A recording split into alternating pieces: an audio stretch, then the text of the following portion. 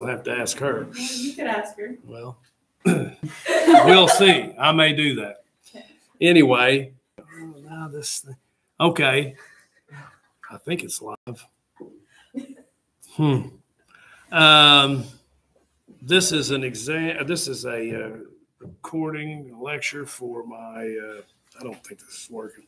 Anyway, for my 3rd hour class on the 14th of February. All right. So Alexander Graham Bell was in Boston, and in 1876, he'd been testing these phones, trying to invent this device to carry sound waves.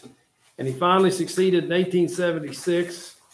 And if you think of all the millions of, and by the way, there's the first phone. Imagine putting that in your back pocket. But there's the first phone, and there he is using it, the first phone, okay? But think of all the trillions of phone conversations that have happened. I mean, billions that have happened just today.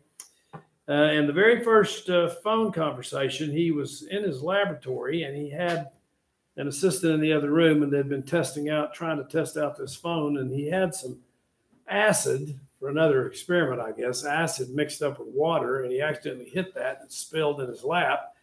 And he said, this is the first phone conversation in history. He said, Mr. Watson, that's his assistant, just on the other side of that door, Mr. Watson, come here. I want you. And that's the first telephone conversation of the trillions that have happened since then.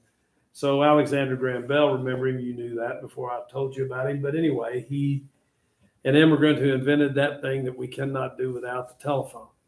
And then Henry Ford, write him down. Henry Ford, there he is. He's not an immigrant, but his parents were. They were from Ireland. But Henry Ford, as Miss Pippinger, I think, pointed out yesterday, he didn't invent the first automobile. He's often accused of that. Henry Ford, oh, yeah, that's it. He didn't invent that. In fact, the very first automobile, I think I've got a picture of this guy. Yeah, it was, you've heard of Mercedes-Benz. He was a German inventor, and he invented Carl Friedrich Benz in 1886, invented the first gasoline-fueled internal combustion engine. And I think there it is. That's literally the first automobile. That's, I guess, the first Benz, Mercedes-Benz.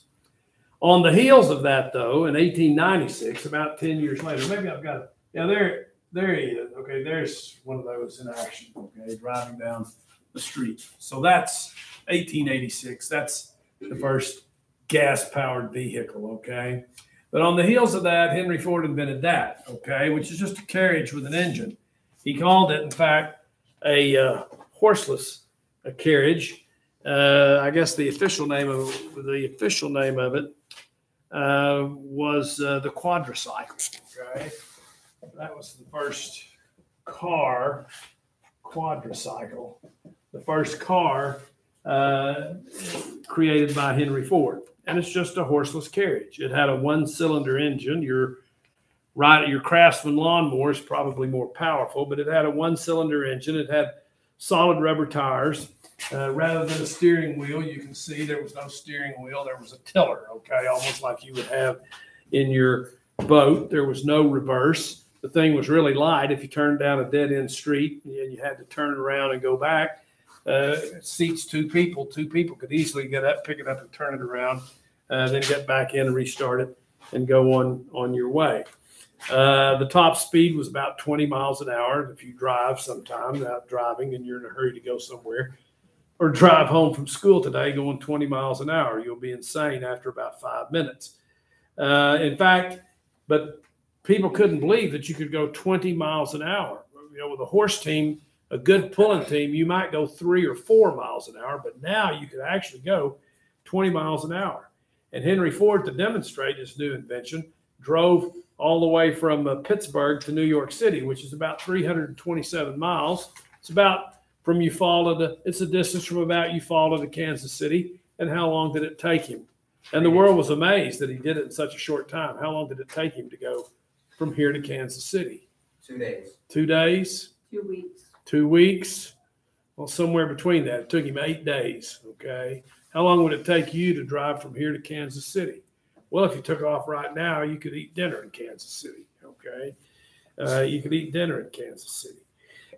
So that's his first. But in 1908, he invented, I think, his most famous car, and that was the Model T. Get that down, the Model T. There's another one, horseless carriage. There's Henry Ford in a horseless carriage, his own invention. That's not it.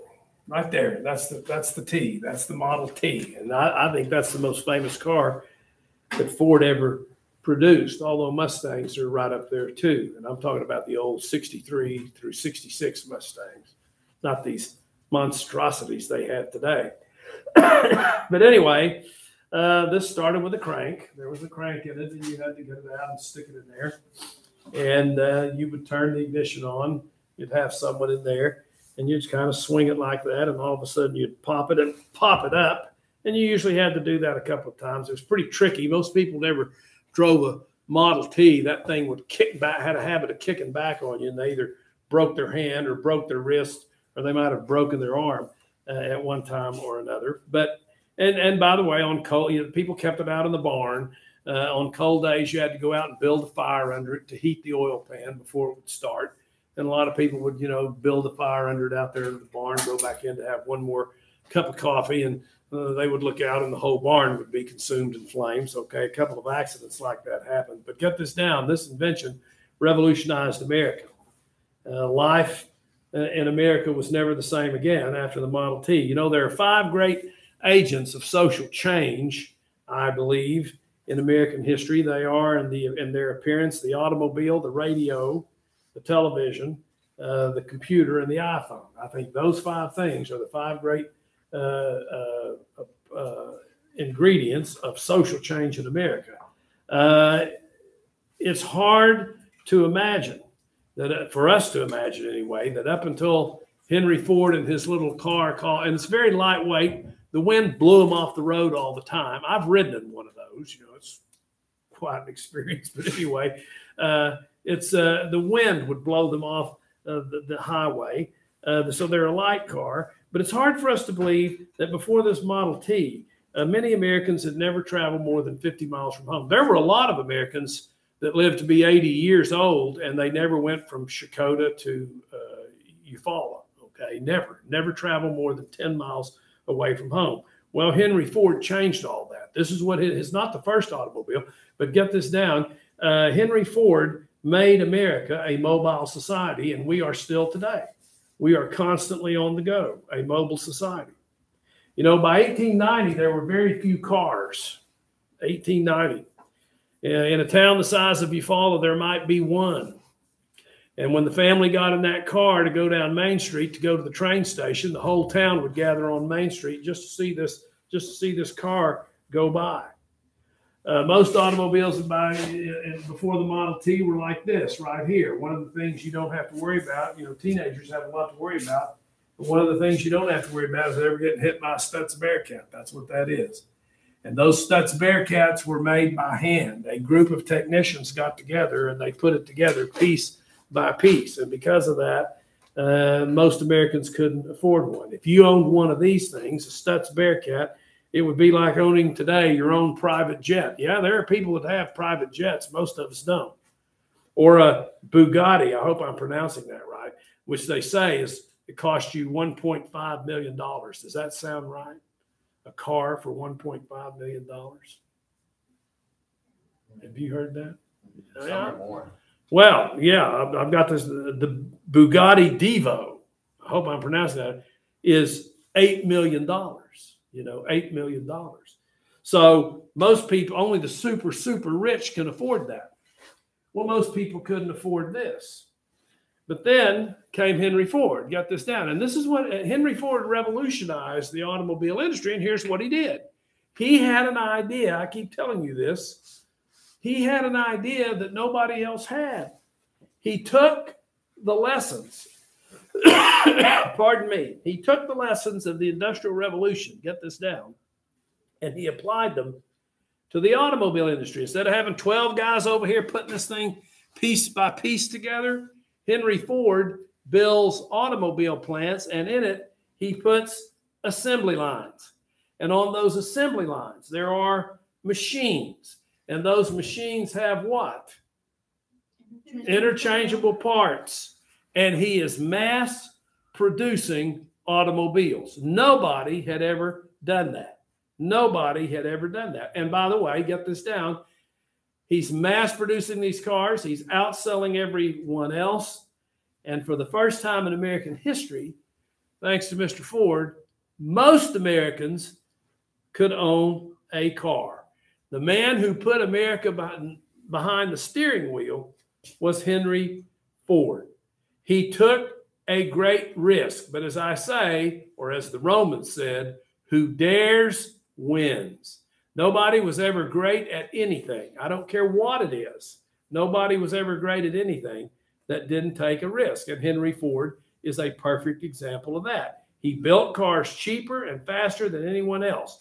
The more he sold, the cheaper they became, just like computers and cell phones. I remember when computers came out, to buy a computer, a person, and they didn't even have internet. It cost you $2,000. What's the cheapest you can buy a computer for now? Huh? I was gonna say like $500. Really? Well, but still, if it's that, from 2,500 down to 500, that would be quite a price drop. But I think you can buy one for $250. Just a computer. I think you can. 300. Does that sound reasonable? Okay, yeah. Well, Ford did the same thing with automobiles. Look, the first Model Ts in 1908, the first one he put on the highway. This one, that cost in 1908 $825. And so that's not much. Most Americans at the time were making about $400 a year if you worked in a factory.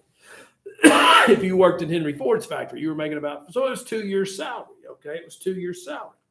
But by the 1920s, he keeps mass producing these things.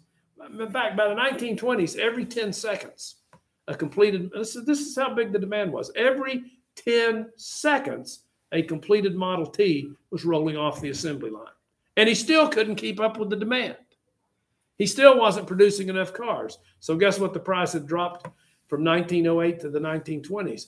The 12 years. In 12 years, the price dropped from $825 a year to $825 per car in 1908. That's same car cost you $265 in 1920. Okay, quite a substantial price drop. And of course, Americans, we have all become addicted to automobiles. Our society could not function without them. Just like we have become addicted to iPhones. I don't think our society can function without them. We just can't live without them. By the way, what do you think gasoline was in 1908? If you bought your brand new Model T, you went in debt, 2 years' salary, $825, and you pulled up to the gas station. By the way, they didn't have gas stations. The general store would have barrels of gasoline, and you would dip it out and pour it in at first. What were you paying a gallon? 5 cents. 3 cents. Okay, 3 cents a gallon. So America took to the road, and we've never stopped. And by the way, the automobile, get this down, made this country smaller. Before the Model T, if you took off from Eufaula to go to McAlester to take care of business in a wagon, I know in the movies they have these jet-propelled horses and they race all over. But in a wagon, if you took off, you better plan to be gone a day and a half just to go to McAlester and back, okay, a day and a half. Now you could do it in an hour. About an hour, 20 miles an hour, about an hour. Take care of your business. In 2.5 hours, you could be back in Eufaula. The automobile made this country smaller. But of course, technology comes with a price. We have this technology called Facebook. What price have we paid to have Facebook? It's the end of privacy. I remember privacy. I wish we still had it. We don't anymore. But you've never had it. Never, ever, ever. the computer, the phone, email, Facebook, all these things you have. That privacy will never return. You'll never know what it was like. I'm old enough to remember that. There are some advantages of being old, I guess. The automobile, just like Facebook, created all sorts of problems. This country became addicted to oil.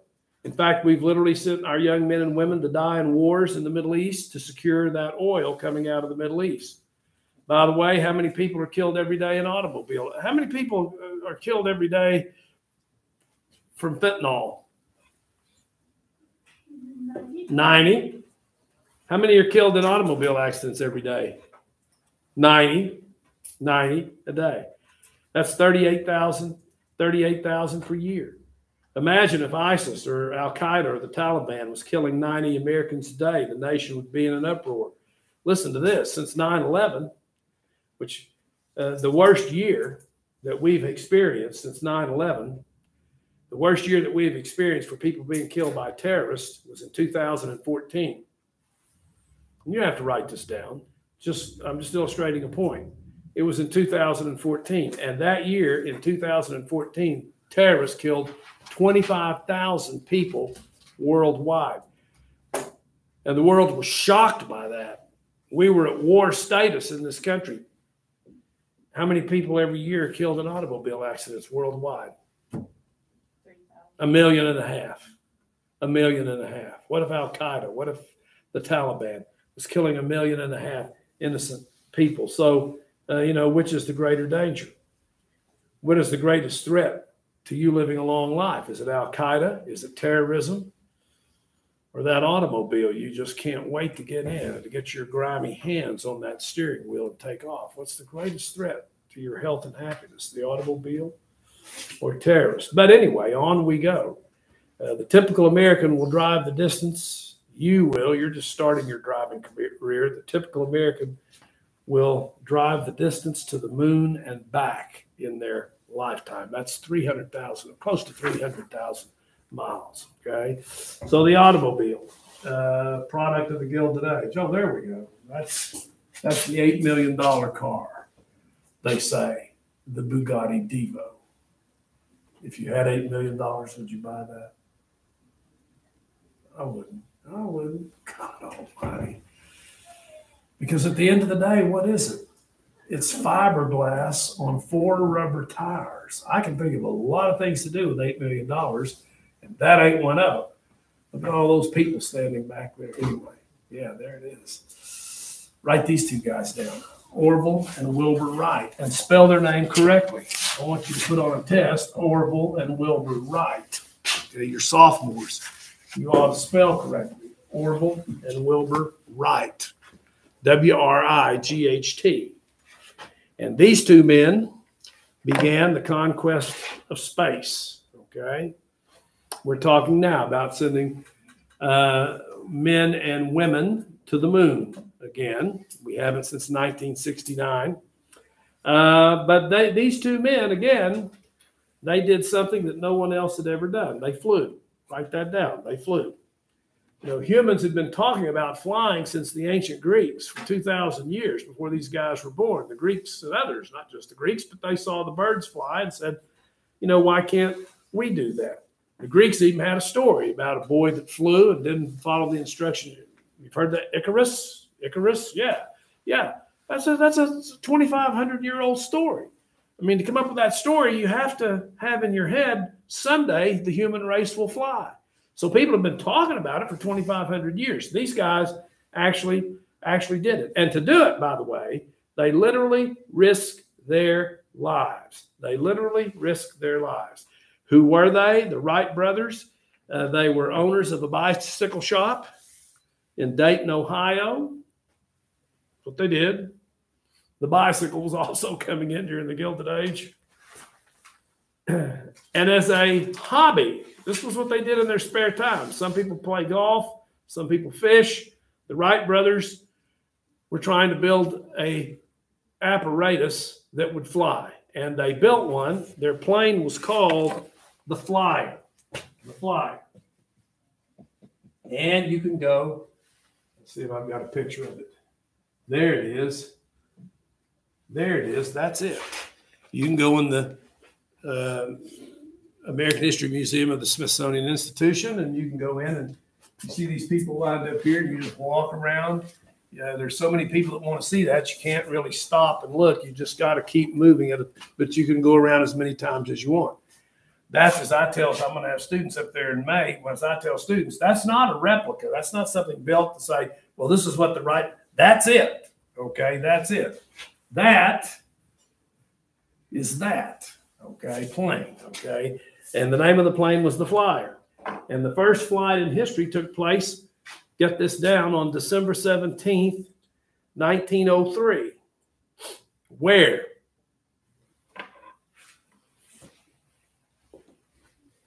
You know, if you read license plates, they have slogans. I think we need to change ours. Oklahoma's okay. That's not too. That's okay. That's not too. But Delaware, I think, has first and freedom. They were the first state of the 13 to approve or ratify the Constitution. So they win that. North Carolina has first in flight. And if you look at their license tags, they'll have that plane flying on it, usually. Okay, first in flight. The first flight in history took place out on the coast. That's the Atlantic Ocean out there, by the way, at a place called Kitty Hawk in North Carolina. Okay, Kitty Hawk, North Carolina. And the plane was the Flyer.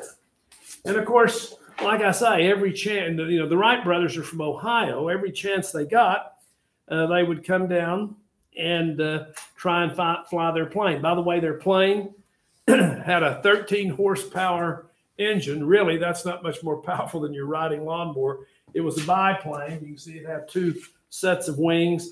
The wingspan was 40 feet, twice the length of the plane. The actual body of the plane was only 21 feet long.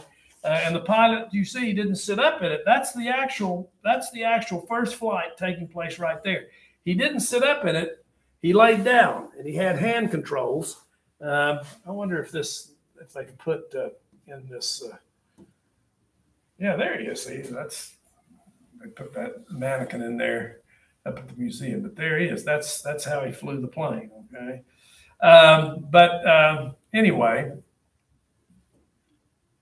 Anyway, they had gone down there many times to try and get the thing to fly. And on December 17th, 1903, they had tried, I think, three times that day to get it up, and it wouldn't leave the ground.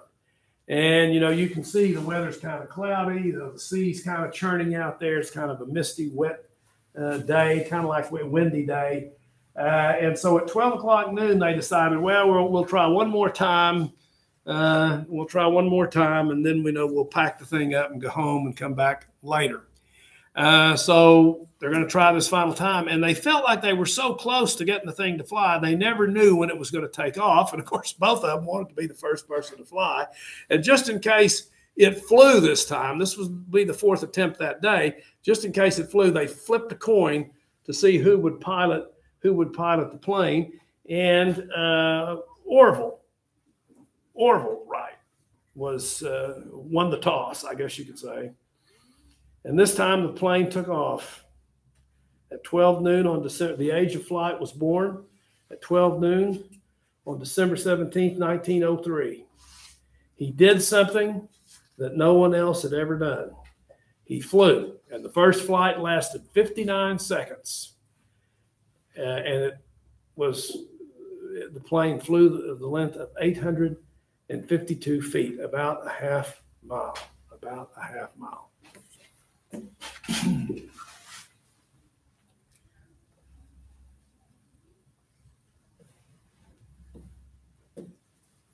Okay, about a half mile. And that was the first flight in history. And listen, 66 years later, and that's just one lifetime. 66, well, I'll put it to you this way. 66 years later, in 1969, we walked on the moon. There were people alive who remembered Orville and Wilbur Wright's flight back in 1903. So we walked on the moon, and we haven't since. There's only one flag on the moon. It's the United States, the flag of the United States. There's a brass plaque up there saying that men from Earth came here in August of 1969. I think we're about to put another one up there. We're already, testing the rockets and that sort of thing. And this time they're going to have, maybe it might be an all-woman crew, but they're going to certainly include women to walk on the moon. After we did that, Russia said, we're going to do it. They never did. China has been saying for years, we're going to do it. We're going to land on the moon. We're going to the moon. Never have done it yet.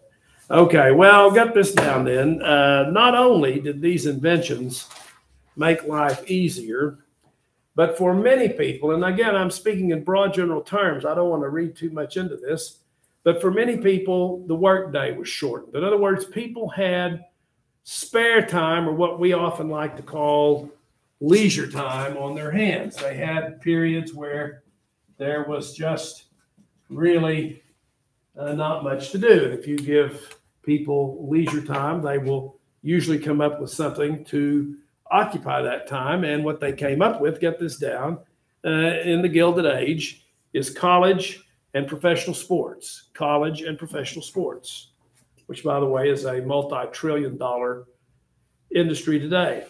College and professional sports.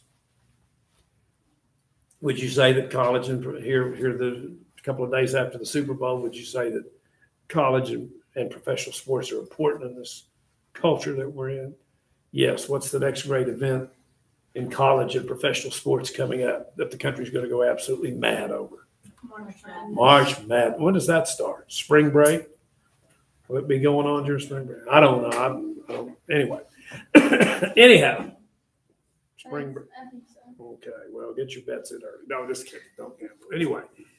They, it's huge. I mean, sports, and that's really a good thing. And but the beginning of college and professional sports is the Gilded Age. And of course, which sport, it no longer does, but which sport dominated the culture in from about the middle of the Gilded Age on until the 1960s?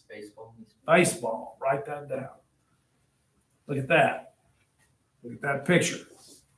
I want you to write this down. The New York Yankees are the greatest team. Yes, they are. Don't shake your head at me. The New York Yankees are the greatest team in the history of baseball. There will never be a baseball team greater than the New York Yankees. We should all worship at the altar of the New York Yankees. What are you grinning about? Well, what is your team, by the way? Red Sox. Oh, really? Well, that's good. Get your stuff. You can take my car, the keys in it. Go tell your mother you're not going to do very well in American history. Jesus, the Boston Red Sox. There's the greatest team. And look at this.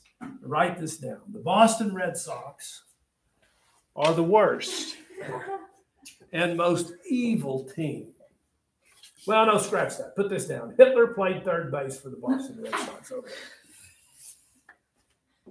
Look at that. When I was searching for that picture, I found that. I didn't know if that was a jailbreak or a baseball team. My God. Anyway, Boston. Coach Green, that's his favorite team. Coach Green. He's a fellow Bostonian Red Sox. Yes. He was dropped on his head when he was a small child and never recovered. But anyway, you all can talk together. Anyway, Boston. Anyway, baseball had evolved. It didn't start in the Gilded Age. It had evolved as far back as the Revolutionary War. In fact, even earlier than that, it came from an Irish-English game called Rounders. And Rounders was sort of like baseball. It was played as far back as Tudor England. That would be the 1500s. Tudors, Henry VIII. We're in the same ballpark here. You know what I'm talking about, Henry VIII. How many wives did he have? 8. That's why they called him Henry VIII. No, he had 6. Okay, he had 6 wives. Okay. Yeah. Anyway, he's buried next to his favorite wife out of the 6 because she was the only one who gave him a live son. Anyway, they were playing baseball in his day. And the game they played back in Tudor, England, that was his dynastic name. You don't have to write this down, but Tudor, okay, I've had people write when I taught world history, Tudor. That's not it. Tudor, okay, England. But it reminded you of base. It had 9 players, 4 bases. They had a leather-covered ball. They had bats. They had rest periods. I guess you could call that innings. And the goal of the thing was to hit the ball and run around the bases. When the Pilgrims came here from England in 1620, guess what? Their little kids played baseball. George Washington's army during the Revolutionary War and the British Army during the Revolutionary War, they took time out and played baseball. During the Civil War, baseball was popular among the troops. This game of rounders first became known as baseball in 1744. An Englishman watched a game of it and went and wrote a poem, and he gave it the nickname baseball, okay? Well, in 1876, get this down, what's the other great event? I'm going to tell you, in 1876, what's the other great event besides what I'm going to tell you right now that happened in 1876 that shocked the nation? 1876. The first phone? No. Well, that's pretty good, though. I guess that did shock the nation, but something else maybe that shocked it even more than that. Out in the West, June 25th, 1876. Custer's last stand, right? So that same year that Custer's taking it out there on the chin at the Little Bighorn, courtesy of Crazy Horse and Sitting Bull and others, the National League was formed. The National League was formed. Hitler was in the National League, but that's another story for another day. No, Hitler was not in the National League. I'm just kidding. I'm not a National League. You understand these leagues? You understand there are 2 great leagues. There's the American League and the National League. And every year in October, the National League champion will play the American League champion in a little thing called the World Series. Yes, yes. How many games are there in the World Series? Up to 7. Up to 7. First team that wins how many? 4. 4 is the champion of the world. Very good. Excellent. Excellent. Well, anyway, though in 1876, the National League was formed. In 1882, the American League was formed. And the Yankees, who are the greatest team in baseball ever, hey, Boston, how many World Series has New York won? A lot. A lot, yeah. Let me fill in the 27. And you know what? Your great grandchildren will be working on their 3rd set of teeth by the time Boston wins 27 World Series. You can write that down in your little notebook. How many have they won recently? A lot. Anyway, this is history. We're talking about. Didn't Boston win one in 2018? Like 2018? Yeah. What are the last 2 numbers in 2018? 18. That's your average. Anyway, don't criticize. Anyway, the first World Series was played in 1903.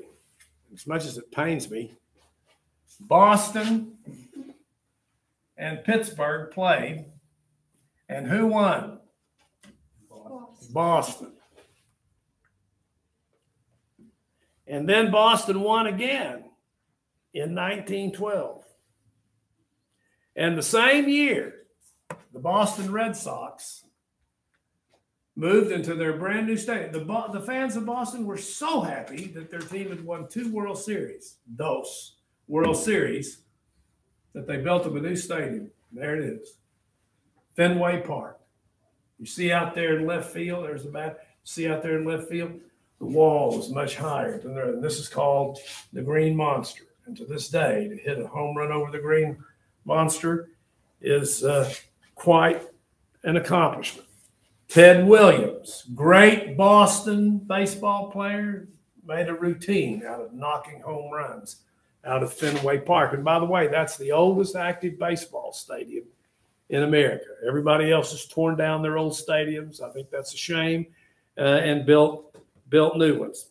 But in 1912, and by the way, they move into their new park with the Green Monster, and they won again. Boston won again. I want to be fair. Boston won again in 1918. And in 1918, they had a pitcher, sort of an outfielder in 1918. And this other team called New York wanted him. And there he is, George Herman Ruth. George Herman Ruth.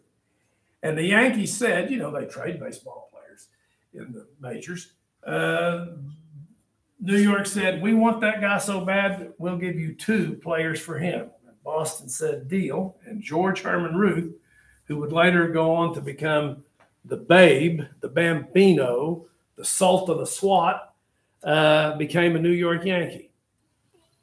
And that was in 1918. When was the next time that the Boston Red Sox won a World Series? You got to get this time, Len. You got to get this time. 1918. When is the next time they won? 2004. As I figure that, that's 86 years. When they came back 3-0 against the Yankees. What? When they came back down 3-0 in the series. Well, it was about time. You weren't even alive, Caden. I was. Anyway, that's bringing back bitter, painful memories. Anyway, 86 years. And if you talk to Boston fans, you know, they'll talk about the curse of the Bambino. They'll tell you the worst mistake we ever made was letting Babe Ruth go. And that's probably true. The worst mistake they ever made.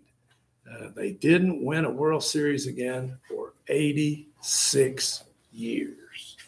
86 long years. Well, get this down. By 1920, baseball was called the national pastime, and it would hold that title, the national pastime, P-A-S-T-I-M-E, pastime, the national hobby, if you want to think of it that way. And that would hold until the 1960s. And then I think college and professional football took over. By the way, who was the first African-American to play Major League Baseball? Jackie Robinson. Nope, it was that guy during the Gilded Age. Write him down. Moses Fleetwood Walker. He played in the American League in 1884 for a team that no longer exists called the Toledo Blue Stockings. The Toledo Blue Stockings in the American League. He was a catcher. And for the record, he's the first African-American during the Gilded Age. Okay, he's the first African-American in American history to play professional ball. Okay, let's see here. Write this man down. We're in the middle of basketball season now. Dr. James Naismith, okay, who was a medical doctor. Dr. James Naismith. He was a medical doctor. He was a Presbyterian minister. He was a physical education teacher. This guy was busy. And the very first job he got out of school was at the Young Men's Christian Association, the YMCA, in Springfield, Massachusetts.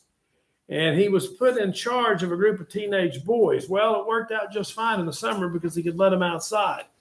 But teenage boys, unsupervised, as the Titanic, I don't know, on the order of the sinking of the Titanic in World War I, and a bad plane crash. Because in the wintertime, he had to bring them in. They couldn't go outside. You know, those Massachusetts winters are pretty bitter, and they were tearing the place apart. And his director at the YMCA told him this. He said, you've got 14 days to come up with a game that these boys can play inside instead of destroying this building. And in 14 days, 2 weeks, he invented basketball. He wrote the original rules. The original rule book. I've never looked at a basketball rule book, but it was 13 rules, and that's pretty simple. There it was. You put a peach basket up with a ball, and you throw it in there. At first, they didn't cut the bottom out of the peach basket. And they had to have a ladder next to it. And every time somebody scored, and by the way, they just had one basket. They didn't have two. When somebody scored, somebody had to climb up the ladder and put the ball back in play. And then somebody said, well, let's cut the bottom out and put another basket down there. And the game took off. It was revolutionized. And he started, when you talk about basketball powers, he started the basketball program at the University of Kansas in Lawrence. He is buried in Lawrence, Kansas. Okay. He's buried in Lawrence, Kansas. Well, I'll get this down. First college football game. All this comes out of the Gilded Age. The first college football game was in 1869, 4 years after the Civil War. And we'll talk about it come tomorrow.